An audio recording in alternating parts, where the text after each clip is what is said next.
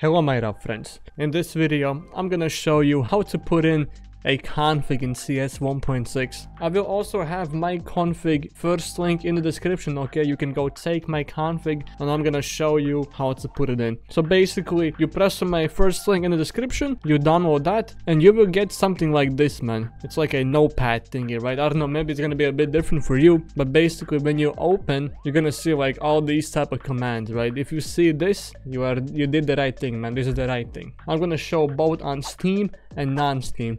Let's start off with non-Steam. So with non-Steam, you go on your non-Steam CS, you press right click, then you press open file location, okay? Press that, boom. When you see this, all you have to do is just press CS strike and you just take the config and put it in like this, man, and put it in. But I don't have to put it in because I already have my config in, okay? But you just have to drag the config and put it in. Easy, simple. But with Steam, I will show you now with Steam, okay? Open up Steam, go to library in Steam, please find Counter-Strike. Once you have found Counter-Strike on Steam, press right click, okay? Then you go browse local files, okay? Boom. See, you are back at this, man. Then you press CS strike and you just drag the config in the CS strike folder. That is it, man. It's simple, so easy. And I'm gonna show you how to like actually activate the config as well. So open up CS 1.6, okay? Once you have CS 1.6 opened, all you have to do is just type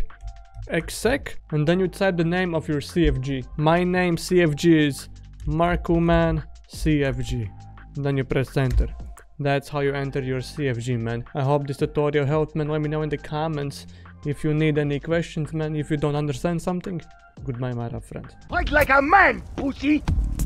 Yeah! This is it! До свидания! Punk ass bitch, zombie nigga!